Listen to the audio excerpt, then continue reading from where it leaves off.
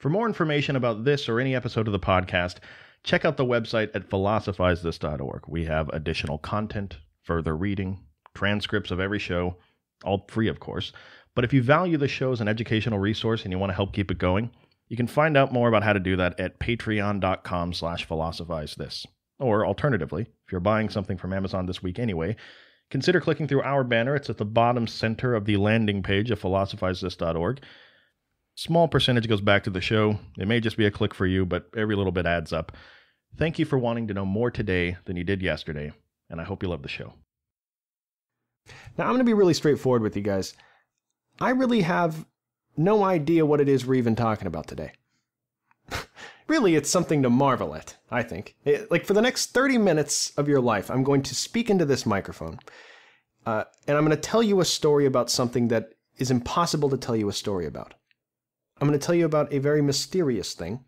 It's a thing that has captivated entire generations of people. It's a thing that has consumed men much greater than me for their entire lives. This is a mystery that I've been interested in for many years now. I've read entire books on the subject. I've read first-hand testimonies, essays, eyewitness accounts. And despite all this, by the way, to be completely honest with you, I couldn't even tell you exactly what it is. I certainly have never experienced it before. And if you just look at things statistically speaking, I will probably die one day. I will probably be lowered into a hole in the ground in a pine box, dead, without having ever fully understood what this thing actually is. It's that mysterious. But you want to know what keeps me going, people? It's the simple fact that I'm not the only one.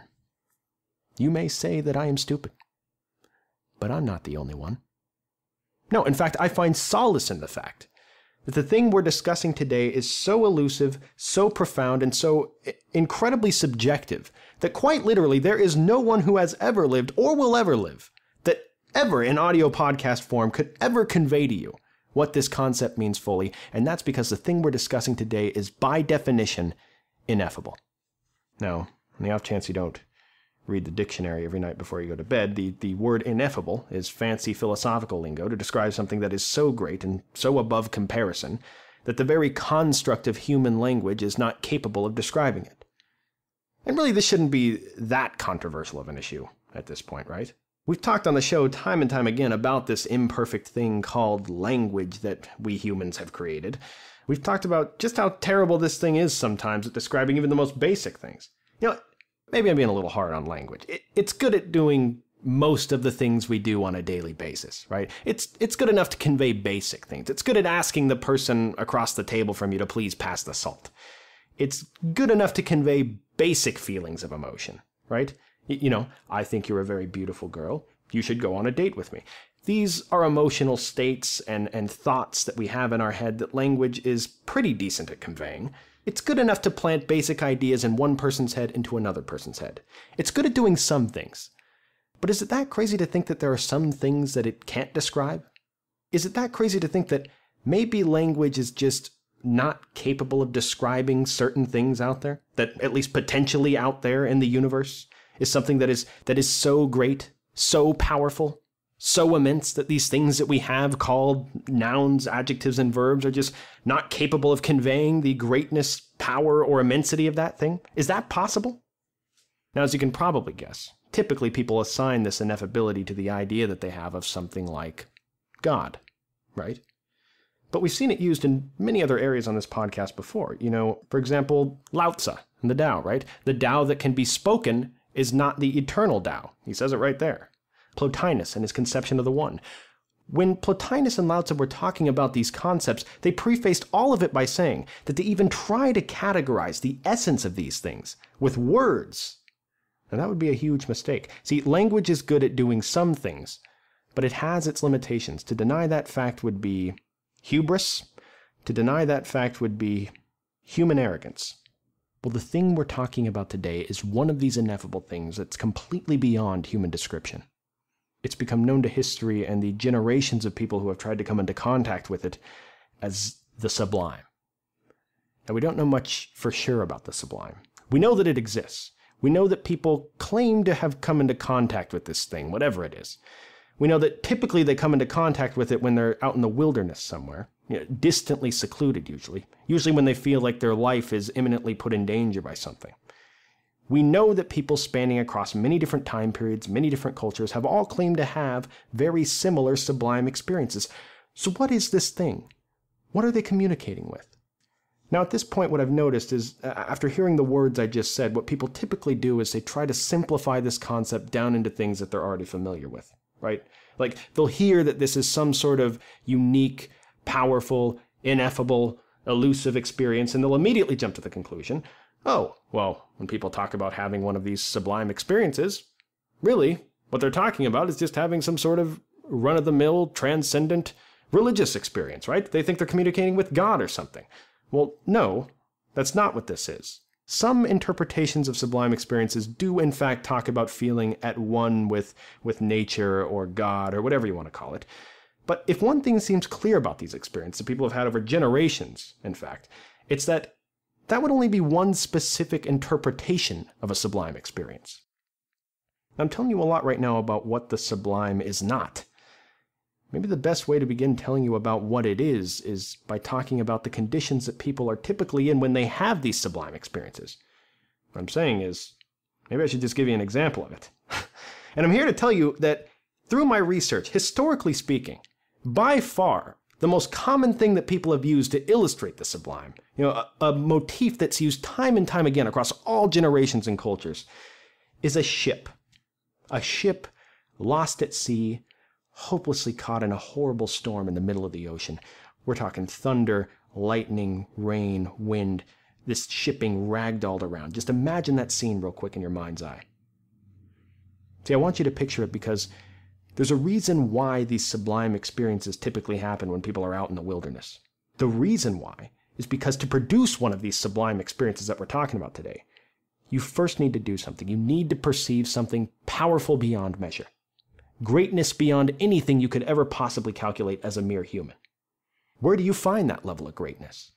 See, the reason these things typically happen in the wilderness is not because there's some magical connection between humans and nature, but because nature is usually the only place we can get that sort of greatness. It's the only thing we have that's capable of producing something that's so beyond human thought or capability to be able to produce this sort of intense emotional state that's needed. So knowing that, it's no wonder that from the very beginning, from the very first philosopher that ever even references the sublime in his work, his name, by the way, was Longinus. He lived in the 1st century AD. And it's no wonder that when he talks about the sublime, he talks about the ocean. He uses the ocean as an example of something that has this level of magnitude that would be required to produce a sublime experience. He says in his work, quote, "Hence it is almost an instinct that we follow in giving our admiration not to small streams, though they be pellucid and useful, but to the Nile, and the Danube, and the Rhine, and far more to the ocean." End quote. What Longinus is saying here, in the very first work ever created on the subject of the sublime, by the way, is that how fitting that we look at a stream. We look at a stream or a lake or a babbling brook somewhere, and it's nice. They're pretty. You might sit down and have a picnic by one. You might use one to travel down in your canoe. But man, there's just a different feeling that you get when you look at the Nile, right? The roaring river, the turbulent white rapids, the inertia of the water moving. Even more than that, Longinus says, what about the ocean? When you compare those feelings, when you compare the way you feel between when you look at, a little stream flowing through the park, and the ocean, what a difference there is. I mean, the ocean is a great example of something that has this sort of greatness beyond calculation that we were talking about, right? That raw power.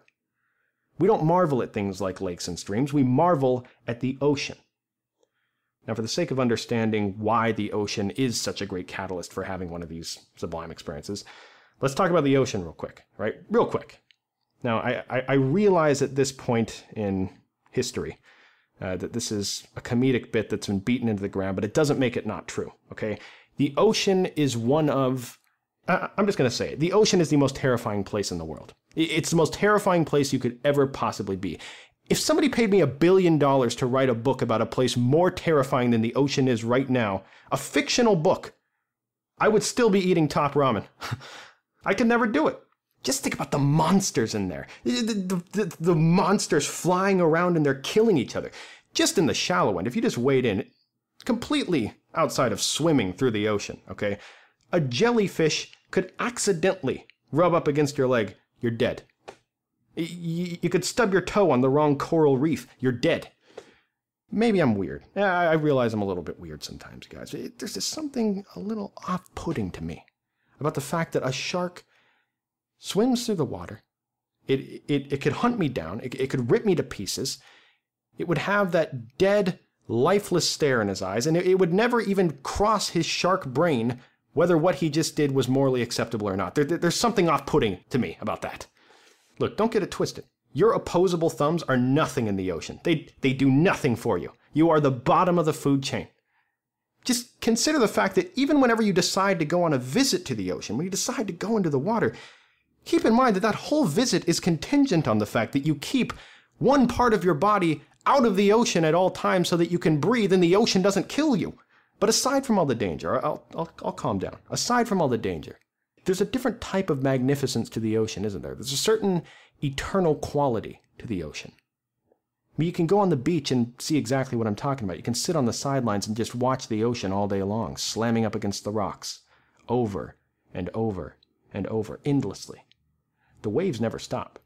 The ocean doesn't wake up in the morning and give itself a pep talk to get up in the morning and start moving and doing what it does. No, it's moving and shifting constantly. It's moving and shifting because of a constant and necessary law of the universe, the law of gravity.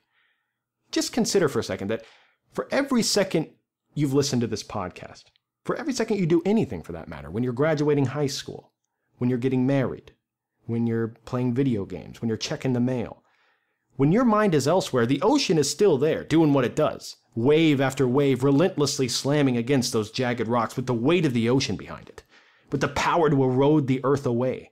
Any one of those waves could kill you, by the way. Any one of those waves would just suck you under. You'd never be heard from again.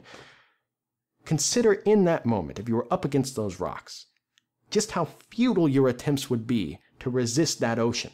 Think of the power of that. Now, for the sake of time, I'll stop because I think I've made my point. But honestly, I could go on for a good hour before I got tired of listening to myself talk about the ocean. It's not like I'd run out of things to say. The point is, the ocean is without a doubt an incredible thing, right? And for some reason, I really enjoy thinking about it. I really enjoy the sheer size of the ocean, the raw power. I enjoy thinking about how easily it could just chew me up and spit me out and never even bat an eyelash because it's that powerful. It's that big. As morbid as that may be on the surface, it's truly awe-inspiring, right? Like, even if you disagree with me, even if you think the ocean is a lame and boring place, it's water, who cares? I'd hope that you could at least consider where my feelings are coming from. That considering and thinking about the sheer greatness of the ocean, at least potentially, could be a source of pleasure for someone, right? That's all we need to move forward. So given all this enormous power that the ocean possesses, this power beyond my ability to calculate it, it's no surprise that it's something Longinus suspected all the way back in the 1st century might be at least one piece of the puzzle when it comes to having these elusive sublime experiences. But don't get me wrong.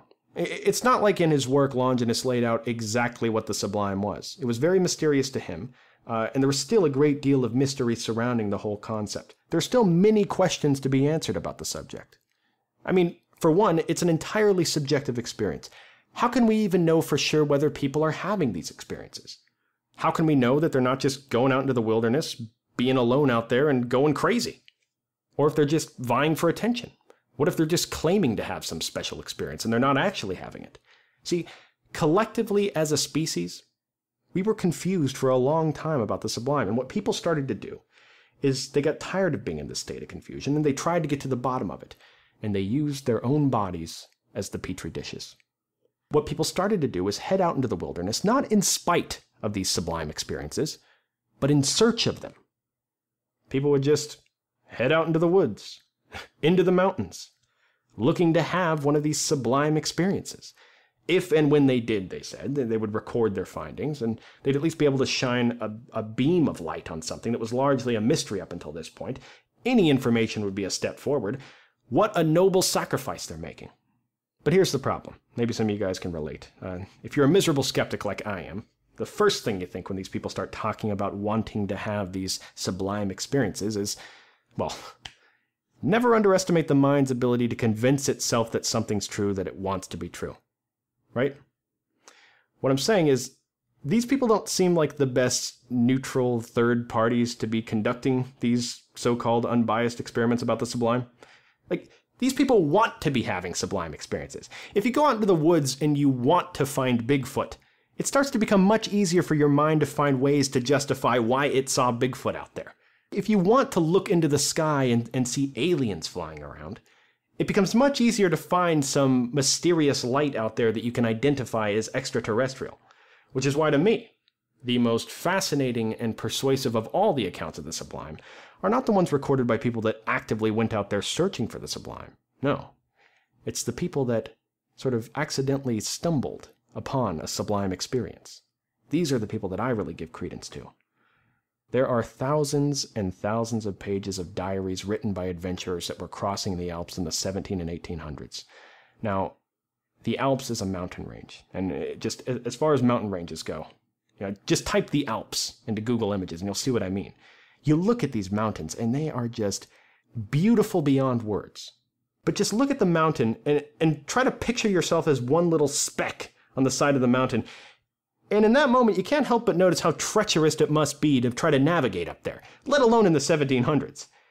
If two of the crucial ingredients that we need in this recipe for a sublime experience are, one, greatness beyond measure, and two, a fear for your own life, well, crossing the Alps in the 1700s must have been like a hotbed for growing these sublime experiences. You read these accounts by the people that managed to catalog their emotions when crossing the Alps. They managed to do it. You feel the emotions they felt. Two of the most famous for their accounts of the sublime specifically were John Dennis and Joseph Addison. And both of them, when you read their diaries, describe pretty much the exact same sort of feeling, despite being years apart. Dennis talks about this psychological tightrope that he's walking the whole trip, torn between delight at the landscape, but that delight is, it was, quote, mingled with horror, sometimes almost with despair, end quote. Now, Addison talks about having almost the same seemingly paradoxical feelings as he's braving the Alps in his time. He famously said, quote, "The Alps fill the mind with an agreeable kind of horror," end quote. Now, what are they talking about here? Well, they seem to be taking pleasure in the landscape, right? But as we know, it's not all sunshine and rainbows up there in the Swiss Alps, right? It seems counterintuitive what they're saying. How can you be mingled with horror but still somehow be unquestionably deriving pleasure from the entire experience? What these diaries show us, if anything, I think, is the beginnings of what seems to be a completely different way of aesthetically judging the world while getting pleasure from the experience that has nothing to do with beauty.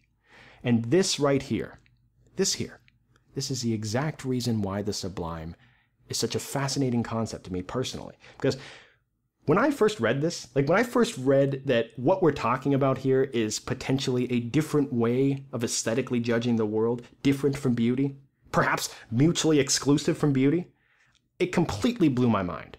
So just to be sure we don't gloss over this point, let me explain why this is such a big deal. See, as you know from this podcast in the past probably, aesthetically judging the world was nothing new at this point. It had been talked about ad nauseum in the past. Plato talks in the Symposium and the Philebus. Look, we can all relate to the experience of looking out at the world, finding something beautiful, and in that moment, it doesn't seem that controversial to say that the thing that differentiates something from being beautiful or not beautiful in my individual experience is that, oh, well, when I look at this thing that's beautiful, it brings me some kind of pleasure, however marginal it may be, and that pleasure makes me attracted to it. Now, the natural conclusion to jump to from here is that if seeing a beautiful thing brings me pleasure, and that's part of the reason why I'm attracted to beautiful things, then the inverse must be true as well, right? Ugly things must bring me some small level of pain, which is why I tend to recoil from them. Honestly, I kind of feel bad for ugliness. What did ugliness ever do to you guys? Why did ugliness get such a bad rap in the world? There's even people like Augustine, right? People like Augustine went so far as to say that really ugliness doesn't even exist. See, for him, whenever we perceive something beautiful, what we're really seeing is God's fingerprints on his creation, and that when we call something ugly, Really what we're seeing there is just an absence of God's goodness, not a quality in itself called ugliness. I'm sure you can see the striking resemblance here to Plotinus's Theodicy. But for me, this is a pretty awesome assumption that's being called into question. Edmund Burke does it when he writes his work on the Sublime. Why is the inverse of that necessarily true? Why does ugliness necessarily have to be painful? Why does ugliness have to not exist at all? Once you start calling these things into question, it opens up a whole nother barrel of monkeys. Can we derive pleasure from looking at ugly things? Throw ugliness out for a second. Can we derive pleasure from some other type of aesthetic experience? From something other than just looking at beautiful things? This is what Burke's responding to when he starts his work on the Sublime. The Sublime, to Edmund Burke, is a very strange type of pleasure that we get from feeling as though our lives are in danger while coming into contact with these things like the ocean that are powerful beyond calculation. Not too much in danger. Like, you still have to be able to feel that strange delight that he talks about, right? No, Burke says too much danger and it just makes it into a terrible experience. No, there's this not too hot, not too cold, sort of Goldilocks zone of an attack on your instinct of self-preservation that, when at the right place, at the right time, can bring you a sort of pleasureful distress. You're in imminent danger by this thing that's powerful beyond measure, but at some deep level, you know that you're going to be fine. You know you're at arm's length from this thing, and it brings you a weird kind of pleasure to be in contact with that greatness.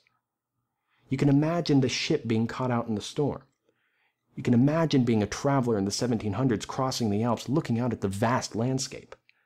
See, the Sublime to Burke is visceral in nature. It's not based on some, intellectual calculation that we're making. It's not like beauty, where, we look at something, we weigh it up against all the other beautiful things we've seen in our life, we make a judgment about whether it's beautiful, and if we find it beautiful, well, we sit there for a while and enjoy it, right? The tastemaker that Hume talks about, where you use your mind to cultivate these skills of judging beautiful things. No, the Sublime is something different. It's something deep within us to Edmund Burke. It's part of what makes us human. Very different than beauty. See, you read his work and Burke talks about beauty as this thing where it brings the mind in action, right? It doesn't stimulate the mind. Beauty doesn't stimulate the mind. You find beauty in the world. It's more passive. You sit back, you find something beautiful, and you enjoy it. But on the contrary, Burke says, when the mind finds something sublime, he says the mind swells when it finds that. Obviously a much more active thing. The Sublime to Burke is a much more real, much more important type of aesthetic judgment than beauty.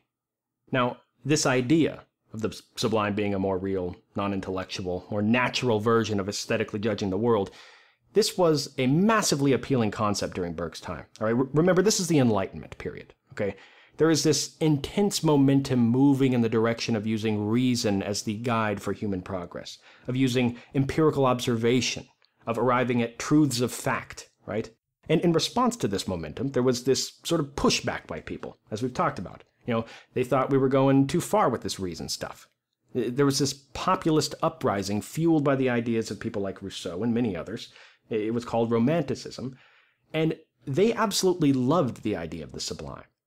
There are stories you can read of dozens of people that really had no business pretending to be a mountaineer in the first place. These people are willingly led out into the mountains to survive and to try to achieve one of these fear-induced, distressful, sublime experiences. Many of them ended up dying. That's how powerful this was. The point is, you can see how attractive this idea of the Sublime was back then. There was a hysteria that people connected to it. It really was like the 1700s version of Beatlemania. Artists everywhere during this time period, and artists ever since, by the way, they've tried to take this incredible, profound experience of sublimity that Edmund Burke talks about and encapsulate it in the form of a painting, or of a poem, or of a song. Artists for hundreds and hundreds of years have tried to use their art not to give people something, beautiful to feast their eyes on. No, not something beautiful, something sublime, something to evoke a sublime experience, this new type of aesthetic judgment. Think of how powerful that would be if through a painting you could give someone a sublime experience. That would be incredible. If you're interested in this quest that the artists gave themselves, you can check out a series of paintings, The Horse and Lion by George Stubbs. Absolutely incredible example of somebody attempting to evoke this sublime experience in the viewer. See, George Stubbs was actually a friend of Edmund Burke at the time, so he had an understanding of this concept of the sublime that not many people were privy to at the time, at least not many artists. So, that said, here's the question that you've all been considering hopefully the whole time you've been listening to this. Have you ever had a sublime experience in the way that Edmund Burke describes? Well, as I said at the beginning of the show, I haven't. I certainly haven't. Definitely not. I have no idea what this guy's talking about. But to be fair, when I say that I don't know what he's talking about, what I mean is I can't fully relate to what the guy's talking about, because we can all relate to this idea of getting some sort of strange pleasure out of recounting ugly or life-threatening things from the past, right? We've at least seen people do that. Like my dad, for example, was in the military. First Gulf War. He's a hero. He was a good American. And it was interesting because when he got home, at least when I was old enough to understand the conversations he was having, it seemed like whenever he came across anyone who had ever seen combat before like he had, they would inevitably sit down, they would have a beer, and they'd talk about the war. They would talk about what their units did, sort of missions that they went on. They'd sit there and recount intimate, sometimes gruesome details about the terrible things that they'd seen in combat together. Remember one time I was a fly on the wall to this whole process. I was sitting there, and there's this guy that was in World War II, and he was telling a story. Remember one time we were walking through the tree line. This kid next to me, young kid, sweet kid, stepped on a bouncing Betty. All of a sudden, I got this 17-year-old kid looking at me in the eyes, holding his detached leg, saying, "Sarge, what do I do?" I said, "Boy, you know what to do. Take off your bootlace, make yourself a tourniquet, save your leg, boy."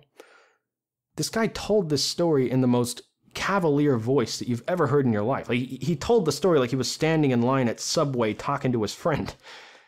And my dad, by the way, he's just sitting there nodding like he hears this kind of stuff every day. Like he was nodding like he was just enjoying a good story. "Ah, yes, I too remember the day I had to take off my bootlace and make a tourniquet out of it. Save someone's leg. That was one of my favorite days." Now, don't mistake what I'm about to say, all right? People join support groups, and it's incredibly therapeutic. They talk to each other. They find relief in discussing the terrible things that they saw in wartime. I'm not saying they don't, okay? But this specific case was different, and I don't think it's entirely uncommon. If you ask these guys what the most traumatic, horrible things they'd ever seen in their entire life were, they would undoubtedly point at what they saw during their years in the military. Yet, for some reason, they take advantage of every opportunity they get. They seek out opportunities to relive those moments in their heads over and over and over again. Now, why would they do that? Is there something sublime about those experiences? It doesn't seem like they're talking about these things so that one day they can, come to terms with them and never have to think about them again. That doesn't seem to be the end goal.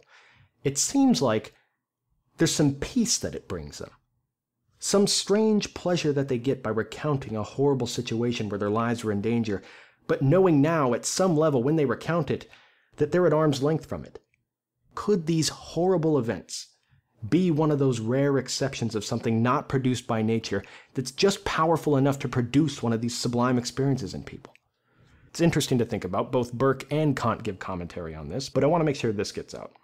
One of the main points Edmund Burke makes, one of his main contributions about the sublime in his work, is the idea that the sublime is not just some higher gradient of beauty. It's not just some greater level of beauty that we can only find in nature.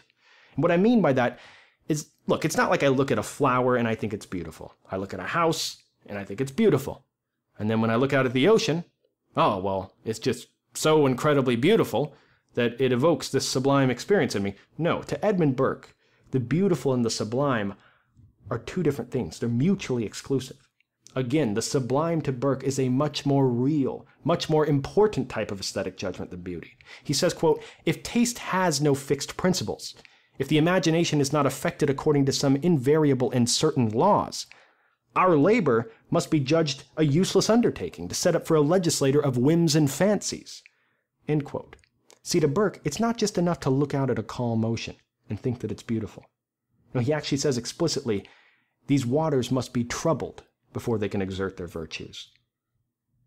Well, this brings us to Immanuel Kant, who is, in my opinion, the second greatest commentator ever on the Sublime. second only to a man named Arthur Schopenhauer, who we'll be talking about soon. But now we're brought up to speed on this idea of the sublime, right? Oddly enough, we now know how little we do know about this thing called the sublime at this point in history, how mysterious it is, how seemingly profound it is. And I guess what I'm saying is, I have good news for you either way. If you hated this episode, then the good news for you is it's probably going to be about 12, 13 episodes before we get to this concept of the sublime again. But on the other hand, if you love this episode, if you're as fascinated as I am about these sort of elusive, mysterious, truly undefinable sublime experiences that people have, then man, you have an absolutely epic episode to look forward to when we talk about Kant and Schopenhauer and really how they change the entire way that I look at the world. Thank you for listening. I'll talk to you next time.